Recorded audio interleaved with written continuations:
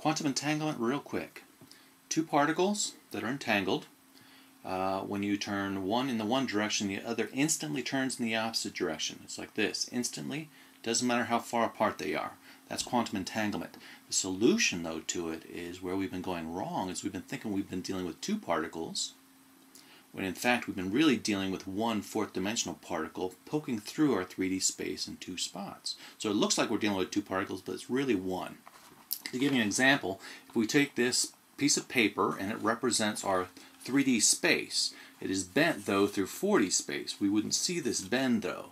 This is a fourth-dimensional particle. At the spots where it's poked through, we would see a 3D particle. Notice what happens when I turn the pencil. One particle would turn to the left. Instantly, the other particle turns to the right. I don't know if you can see that, but that's what's happening. And that's quantum entanglement. Where we've been going wrong again is that we've been thinking we've been dealing with two particles, when in fact we're dealing with one fourth-dimensional particle poking through space, our 3D space, in two spots. So we think we're seeing two, when in fact we're only dealing with one. Thanks.